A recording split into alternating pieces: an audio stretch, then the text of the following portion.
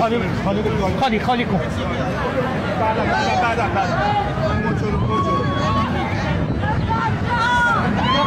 باز کن.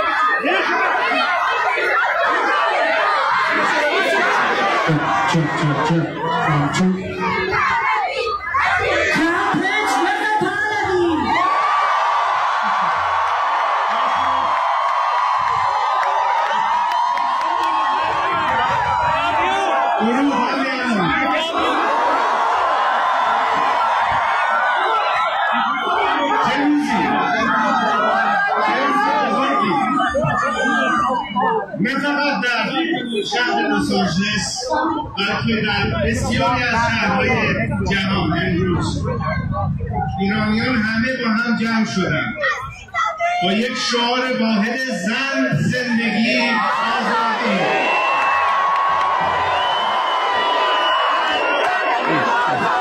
و واقعا درود به شرف زنان ایران که اولین قربانیان این انقلاب نحس بودن 40 سال پیش.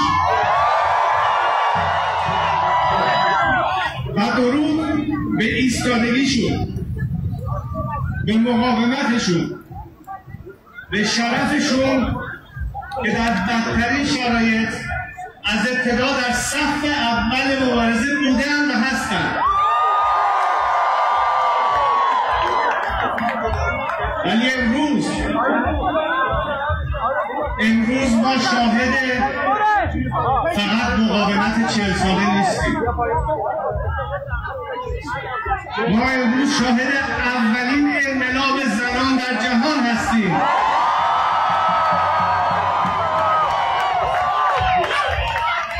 ولی زنان ما تنها نیستن، چون پدرانشون، شوهرانشون، برادرانشون و پسرانشون از اونها حمایت و پشتیبانی میکنن.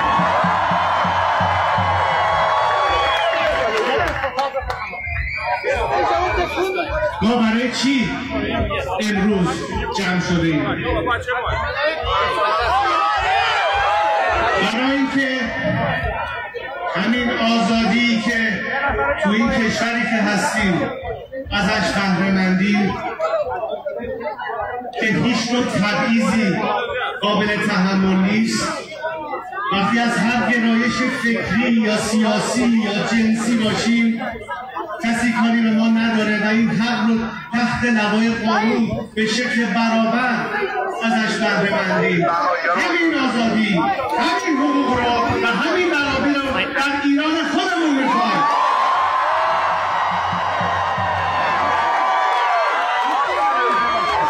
و فراموش نکنیم که بسیاری از ارزش‌هایی که دنیای آزاد غرب امروز ازش بهره‌مندند 25 قرن پیش با روحیه اولین اعلامیه جهان حقوق بشر کوروش کبیر بود که حتی توماس جفرسون در قوانین این مملکت با اقتباس از ما پیاده کرد. یعنی چی دوستان؟ یعنی ما صادر کننده فرهنگ انسانیت و برابری و آزادی مذاهب بودیم. خیلی قبل از این که اصلا امریکا وجود داشته باشه.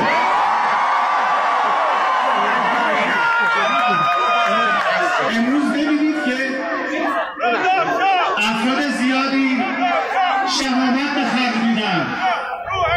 اهل تسنن از مولوی عبدالحمید بگیرید که با جرأت ایستاده و صحبت از تمامیت ارضی ایران میکنه، صحبت از برابری همه میکنه، صحبت از تمام مردم ایران میکنه صرف نظر از قومیت یا مذهب یا هر چیز دیگری. و ما امروز در میانمون همه جور تفکر داریم، حتی دین‌ناباوران. در یک واقعا بهش بگم یک ترجیم کمانی که بهترین شکلش رو جیان عزیزمون بیان کرد. واقعا ما یک رنگین کمان هستیم. ایران یک کشور چندگانه است، زیباییش هم همون هست، با تمام گویش هاست، با تمام اقوامش، با تمام مذاهبش، با تمام اندیشه هاش. و من بارها به شما گفتم و باز هم تاکید میکنم بایستی این تکثر فکر رو داشته باشیم و همدیگر رو به چالش بکشیم، حتی با هم رقابت داشته باشیم، اما رقابت به مفهوم دشمنی نیست.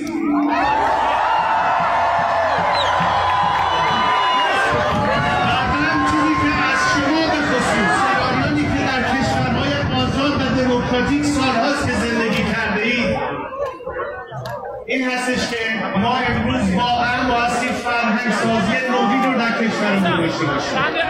این تنها کافی نیست که نهادهای سیاسی داشته باشیم یا ساختارهای حکومتی داشته باشیم. این تنها کافی نیست که اون زمانی که مجلس مؤسسان میاد و به رأی شما مردم ایران آخرین پیشنهاد خودش رو به مردم تقدیم میکنه که در یک رفراندومی نهایتا آینده سیاسی کشورمون رو مشخص بکنیم. اون تنها کافی نیست. تنها نهادهای مدنی کافی نیستند برای اینکه کاری بکنند که هرگز منحرف نشیم از مسیر دموکراسی، که باز قدرت متمرکز دست یک تعداد محدود بشه یا احتمالاً بریم باز به سمت چیزهایی که در خلاف قانون باشه. بایست یک فرهنگی رو ضمناً به دست بیاریم. این فرهنگ رو خیلی از ماها در بازیافزایش تجربه کردیم، تجربه عملی کردیم. بچه‌هایی که امروز در زندان‌های ایران زندانیان سیاسی هستند آرزوشون اینه که داشته باشن، چون هرگز تجربه عملیشو نداشتن. دست اونها رو بگیرید، بهشون بگید تنها نیستن، بهشون بگید ما صدای شما هستیم در جهان و جهان رو میخواهیم که پشت سر مردم ایران قرار بگیره. اصرار نکنید، اصرار نکنید به یک نظامی که تا آخرین بدنش پوسیده یک بیزده نگهش دارید بخواهیم اصرار بکنید باش مذاکره بکنید. وقتی یه ملتی در اکثریت داره میگه مرد بر دیکتاتور،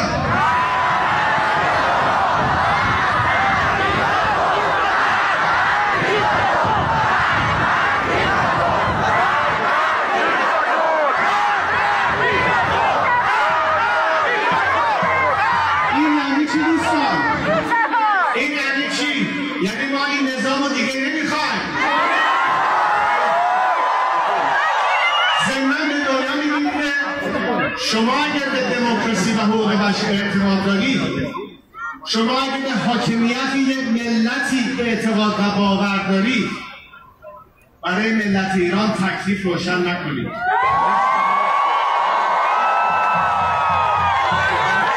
ولی پشتیبانی بکنید از حق یک ملت در تعیین سرنوشت خودش. ما غیر از این چیزی از اونها نمی‌خوایم.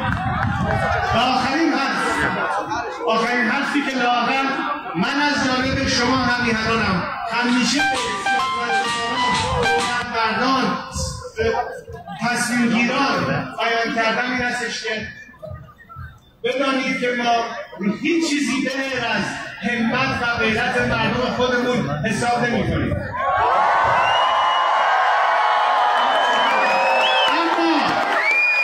اما هزینه آزاد شدن کشورمون رو بسیار پایین‌تر خواهید آورد اگر این بار در سمت درست تاریخ قرار بگیرید و به جای حس نظام پوسیده از ملت ایران حمایت کنید.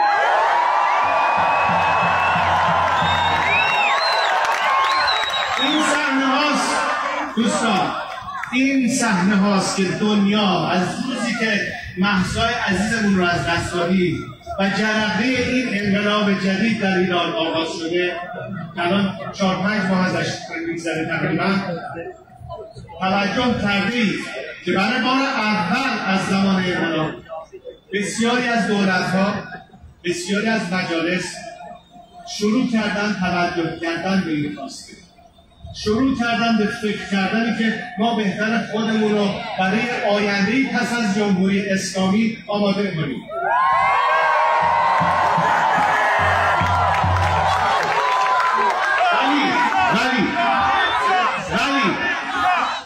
ولی دوستان، مردم خودمون و همچنان جهانی‌ها حق دارن از خودشون بپرسن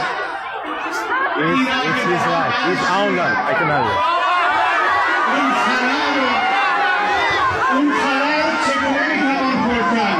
دوستان، ما در ایران و در خارج ایران به اندازه کافی خاطرتر خواهید کرد که ببینن چقدر امروز متحد هستیم، چقدر امروز فقط یک شعار بیشتر نداریم و برگردیم رو ریل آزادی و با هم یک پارچه و یک دست بایستیم و یک شعار بیشتر نداشته باشیم. این ما رو از سریع‌ترین راه رسیدن به مقصد به آزادی است دوستان. اینو نگذاریم سایبری ها و فضای توییتری نباشید که هی این برابر پاچه میگیرن. حواستون باشه. خوب میدونید چی دارم میگم، نه؟ قبول دارین حرف منو؟ پس بریم به سوی آزادی.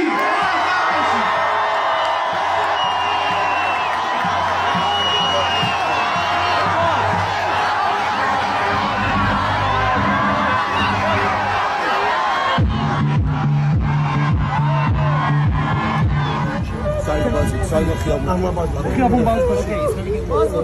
خب دیگه ببخشید.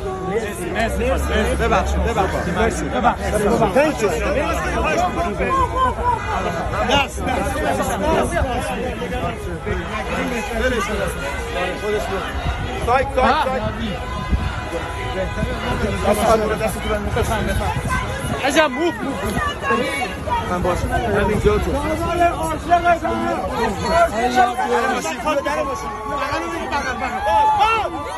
I love you.